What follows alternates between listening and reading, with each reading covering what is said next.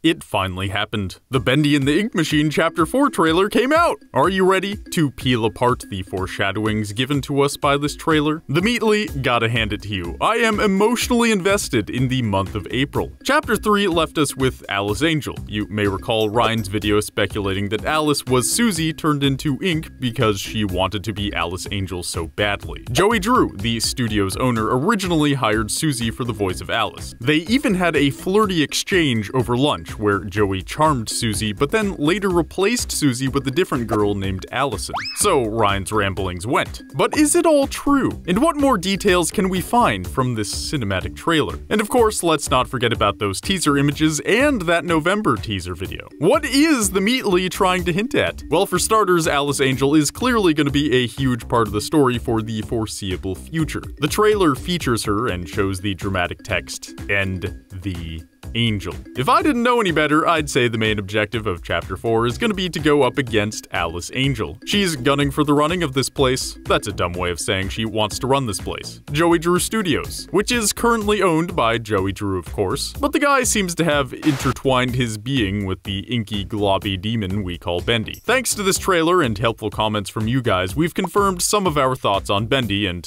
had to rewrite others. So what is it that goes on between these splotchy, puddly, run-down, creepy, graffitied walls? To answer that, sit back, relax, and wait for Bendy to seep into your thoughts and nightmares. And let's not forget about Alice. Ah!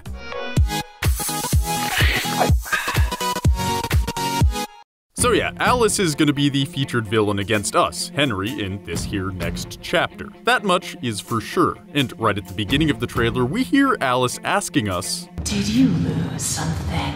While it shows us the studio's elevator destroyed. Alice broke the elevator! Recall that Chapter 3 ended with us careening downward in the elevator only to have Boris snatched from us in the final moments. Boris, no! Henry even says, "Hang in there, Boris.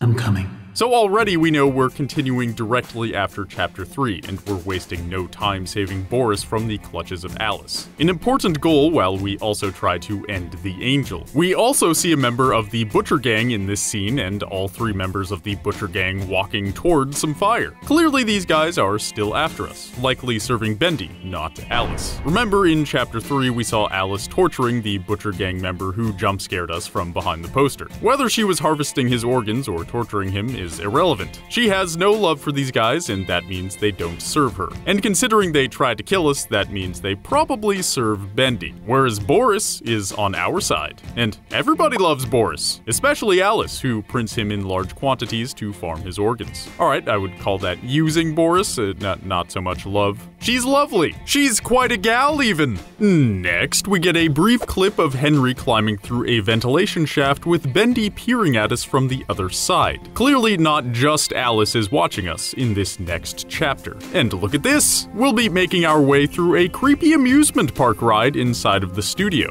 Did Bendy build this, or did Alice? Keep in mind that in this shot, and in the shot right before it, we see a butchered Butcher Gang member. Not to mention in the previous shot, we see this cart thing on the shelf. The same cart we see in the very next roller coaster clip. Seeing these two right next to each other leads me to believe this guy was interfering with Alice's elaborate amusement park plans, and so she felt the urge to butcher him. And this other guy. Therefore, this is Alice's amusement park. With eyes watching and all! Also, in this scene with Alice walking down the hallway, we see all kinds of machines moving behind her. Likely the behind-the-scenes workings of her amusement park. Man, I cannot wait for this. And besides the end of the Angel text, the "Hang in there, I'm coming for you" Boris quote I already mentioned, and the April release date, that's about all I could grab from the trailer. On to the teaser images! First, we have this one, which leads me to believe Sammy's Bendy-worshipping cult might make an appearance. This is huge because it could really expand on the plot from Chapter 1, with Sammy bowing down to his Bendy overlord, only to have something terrible happen to him, as you'll recall. And the next image we have is this. Now we can see no angels. He will set us free. Now there's little doubt in my mind that the Sammy Bendy cult will make an appearance and will fight Alice. Recall an earlier time we saw this text was right before we heard a Sammy recording.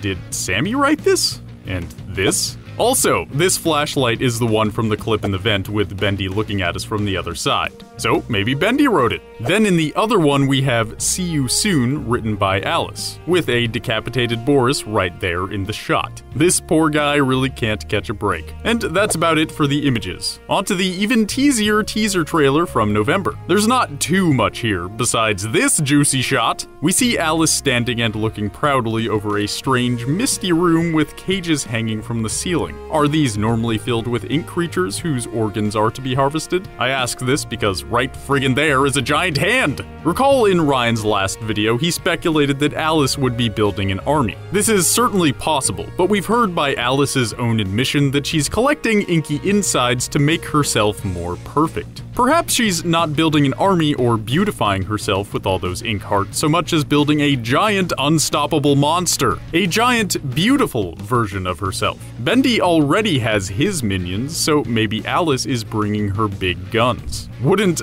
that be insane? And entirely possible, just saying. That's what I've got for all the teaser material. Now let's get into what we may have missed last time. I'm talking important details here, people. Like, who is Alice Angel really? Last time we speculated she's Susie's personality mixed in with the collective swirling miserable thoughts of the whole studio. Not to mention, Susie seems to be overcoming some psychological trauma that involved getting wined and dined, then replaced by some biatch named Allison. However, 5 months ago, an insightful comment by Madison Seyfried made me update my thinking about who Alice Angel is exactly. In Madison's own words, I'd like to add that Alice Angel might not be just Susie and the other voices. One of those voices might just include Allison as well. Notice how Alice's voice fluctuates between evil Susie and the voice of a completely different woman. It's the same voice that tells us,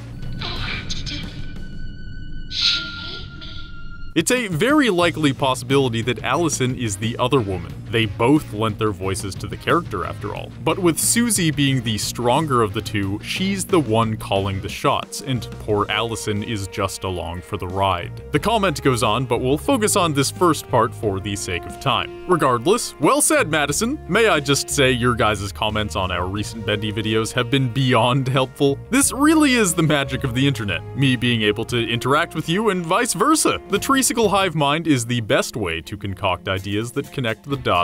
The inky dots. Speaking of which, as soon as we're able, Ryan and I are going to be streaming Bendy Chapter 4, exploring every nook and cranny, every corridor, every thwackable enemy. Become a part of our artistic process every weekday at 3 p.m. Pacific Standard Time. Twitch.tv/Treesicle is where you can find it. And if you're going to be checking that out anyway, you should enter our giveaway to win a sweet Blue Mic Alola headset or Yeti microphone. The link to win is in the description, and you enter by following us on Twitch and get additional entries by checking out our other social media stuff. Not to mention, in our streams Monday through Friday at 3 p.m, we'll be posting links where we'll be giving away a few more headsets and microphones. So come hang out and maybe even win some free stuff. But yeah, twitch.tv/Treesicle, your chance to win free stuff, and we'll be streaming Bendy Chapter 4 as soon as it comes out. What's not to love? Back to it, I guess. I'm pretty much done with this video. To summarize, expect some spooky shenanigans in Alice's mediocre yet probably cruel amusement park. Not to mention, Sammy's cult might make a return. Also, our main objectives will be to kill Alice and save Boris, and of course, all of this will take place directly after the end of Chapter 3. No time has passed at all. And we can't forget that giant hand from that older teaser. Alice is building a giant! An abomination! A perfect version of herself? Probably. I'm Grant, and I hope you learned a thing or two from this video. Once again, check out twitch.tv/Treesicle to take in Bendy and the Ink Machine Chapter 4 and all the juiciest proto-theories we come up with as we play through the game. Remember, when I say we, I mean you and me. And Ryan. Help us find those hidden clues, if you don't mind. I don't want to tell you what to do. I'm not that kind of guy. That's all I got for today. I'll see you all later. Bye, everyone!